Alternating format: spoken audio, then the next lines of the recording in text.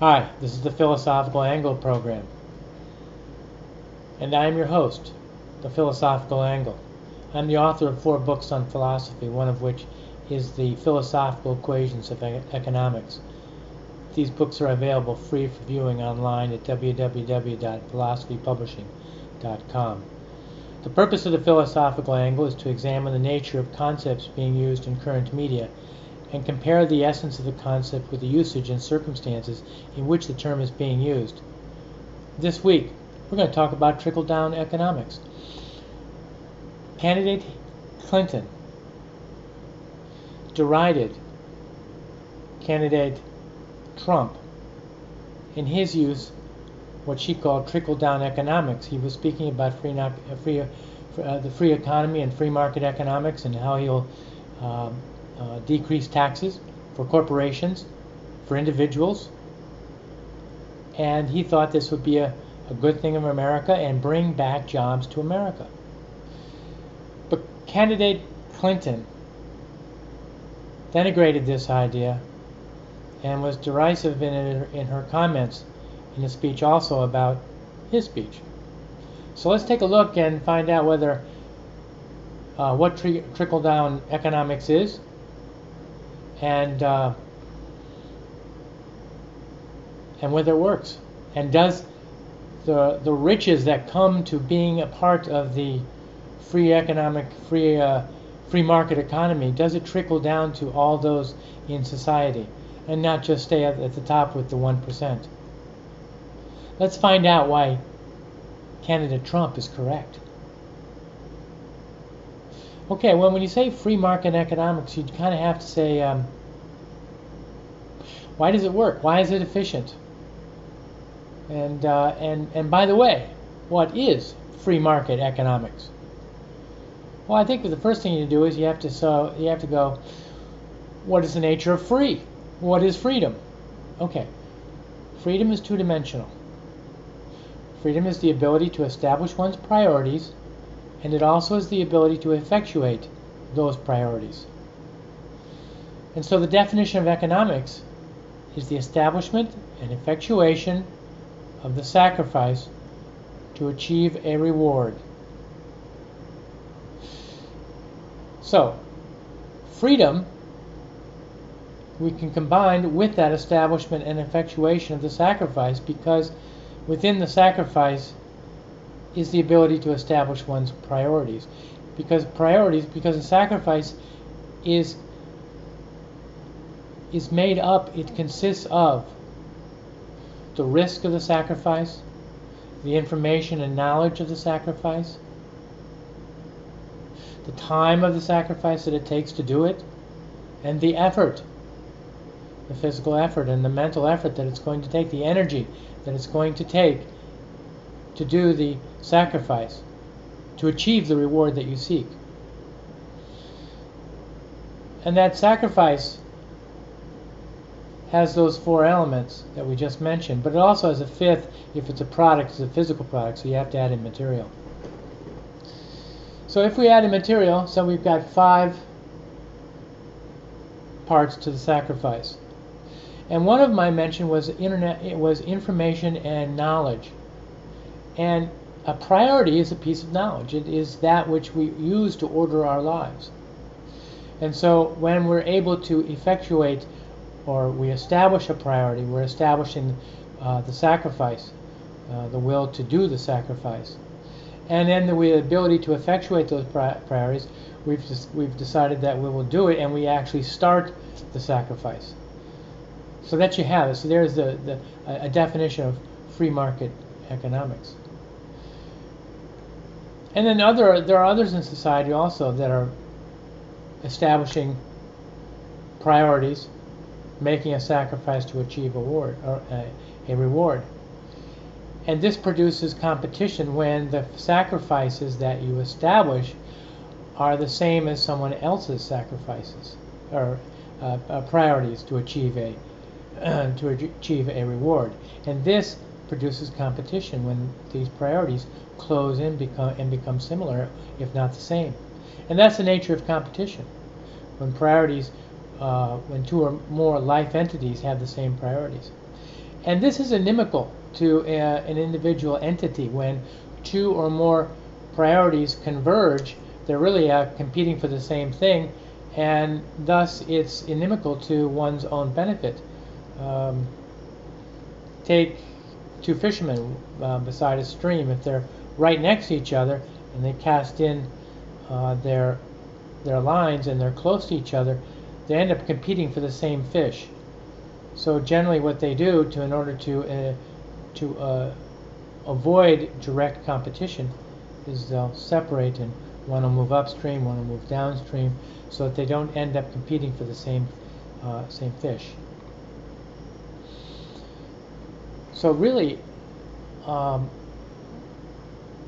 the result of competition is the eschewment of these priorities, of the similar priorities, so that they diverge. And they do that. You change the priority, and you do that with knowledge. In other words, priority being a part of knowledge, the knowledge changes. In other words, I'm going after the same fish. I guess I'll move downstream. So our priority changes, and this change of information and knowledge is for the good of the individual. So we change our sacrifices in order to increase our rewards, and we add and subtract. We add knowledge to those sacrifices to make to make the sacrifices more efficient. So let's say let's go back to our fisherman, and he decides that he wants to be a little more efficient than the neighbor. So he invents a rod. Instead of just having a string and putting out the string and trying to attract fish, he invents a rod and reel, and he casts out, and that becomes more efficient. And so the overall benefit is increased, and due to the efficiency of that which he invented, using his knowledge, his effort, his time, he produces new efficiencies, and that's the nature of economics. So competition is good because it makes those sacrifices separate, and it makes them more efficient going after their rewards. So the free market is good, and what happens is that when you make a sacrifice, you do it to achieve a reward that you perceive is good. And so when you achieve that reward, it contains goodness, and thus it's an individual good.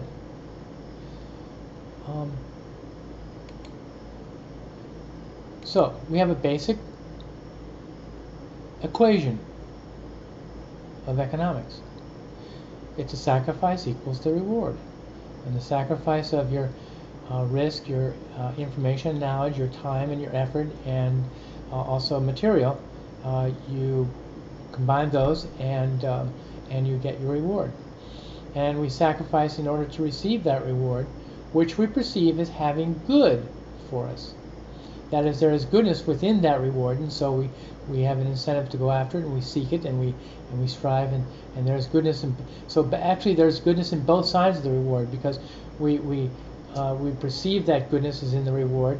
So and when we get that reward and it comes to us, that goodness accrues to us. And that so now we know that there is inherent goodness in the transaction, and thus in economic transactions, and therefore in the individual transactions, and in the within the participating individuals, there is goodness, and thus, so now we have to decide, how does this goodness transfer between the economic individuals, precipitating the interaction, and thus the trickle down. In other words, you've got the guy who invented his rod and reel, and he becomes more wealthy because he's gathering more fish. He's more efficient than the guy upstream. So he goes home at night with more fish. So how does his wealth of having more food trickle down to the guy who didn't do as well? So it doesn't have to be a fish. It could be any transaction on Earth has those characteristics. And it does that through the principle of the unlimited capacity for the demand of individual goodness. Now let me say that again. This is through the principle of the unlimited capacity for the demand of individual goodness.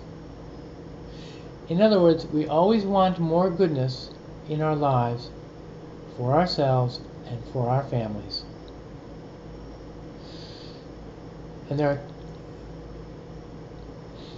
And we do this. So when the guy goes home with more fish, and he's got this goodness, so how does he get more goodness to come as a result of having more of the fish?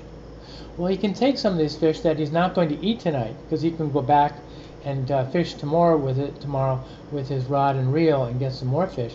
He takes that fish and he decides that he could possibly sell those fish and get some reward from his neighbor who needs some fish.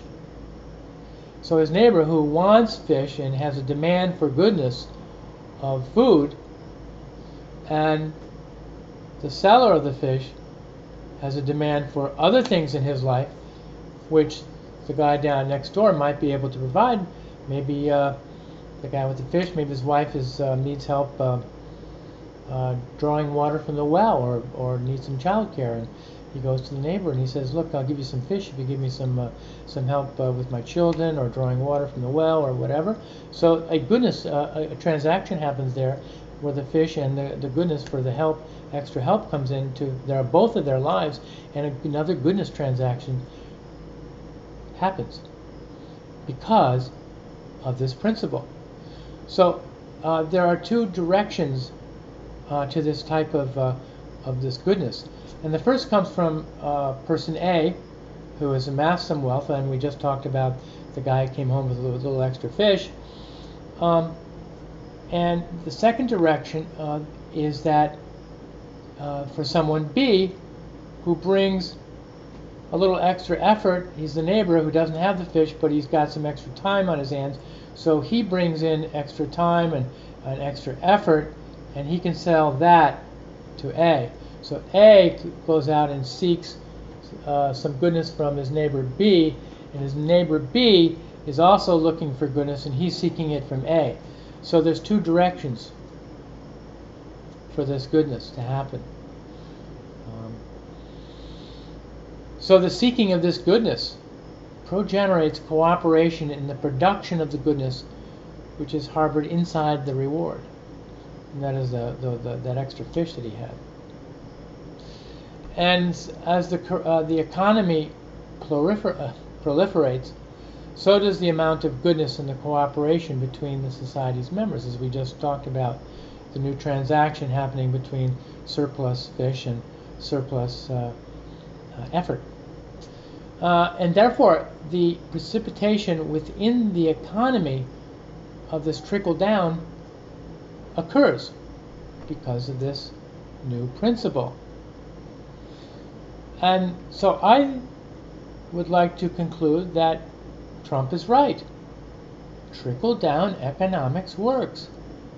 And the rich, because of the principle of goodness and cooperation, because of the principle of demand for unlimited goodness, will seek more things for himself that benefit himself, will then use those who can provide extra effort and time on their hands. And so there you have it. Candidate Trump is correct, and Hillary, I'm sorry, doesn't know a lot about economics. Thanks for joining us, and join us back soon. If you like this presentation, please subscribe. Have a good day.